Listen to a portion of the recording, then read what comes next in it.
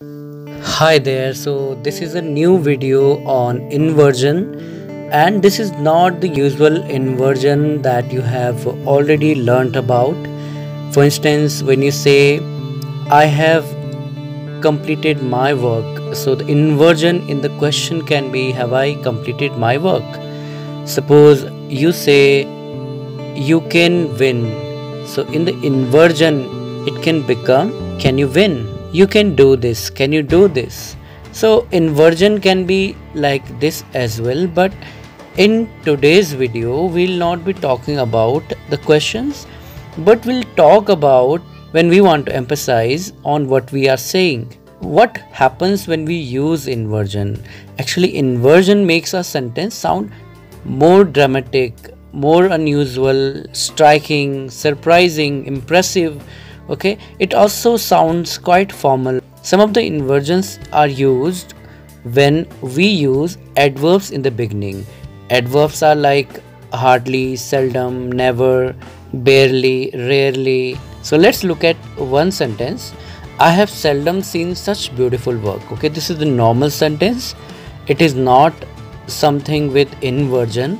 Inversion means, when we are changing the order of the sentence. Okay, seldom will be in the first place, so we are saying seldom, and right after it will be the helping verb, which is have.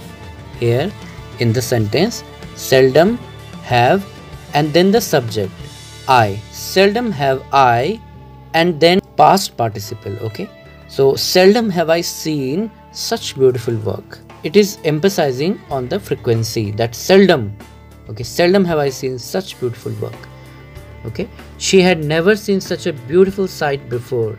So this is also without inversion, but if we use it with inversion, then the sentence will be never had she seen such a beautiful sight before. In the normal sentence again, we can say you will rarely hear such beautiful music. But what is happening because of inversion?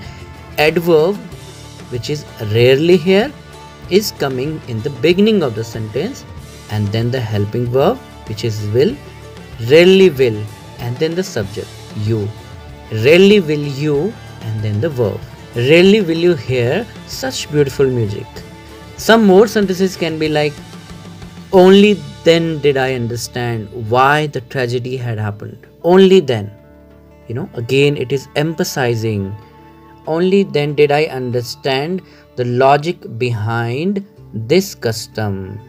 Not only does he love chocolate and sweets, but he also loves ice cream. Only later did she really think about the situation. Or you can also say, nowhere have I ever had such a bad service. Only in this way could John earn enough money to survive. Only in this way. In no way do I agree with what you are saying. In no way. On no account should you do anything without asking me first. On no account. In all the sentences that I just said, the inversion was coming in the first part of the sentence, but it can also come in the later part of the sentence. Like, not until I saw John with my own eyes did I really believe he was safe. Only after I had seen her flat did I understand why she wanted to live there. Only by working extremely hard could we afford to eat.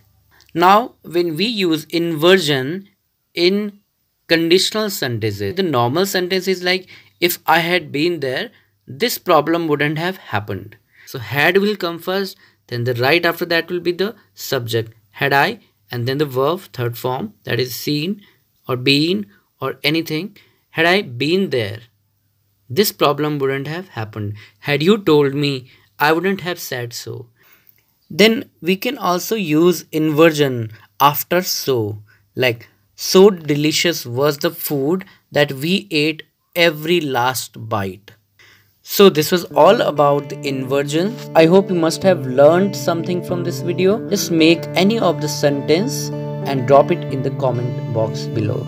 Thank you so much for watching this video. See you soon in another video. Till then, bye bye.